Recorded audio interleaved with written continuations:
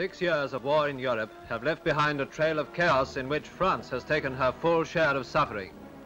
Typical of the many war-shattered towns is Le Havre, where thousands live among the ruins in appalling conditions of overcrowding.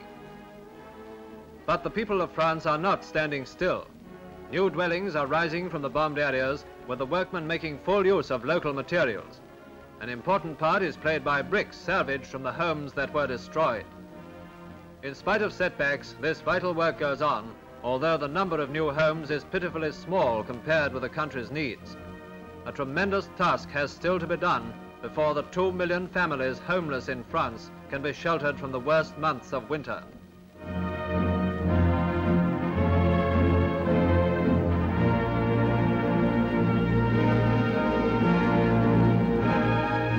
In the news once again,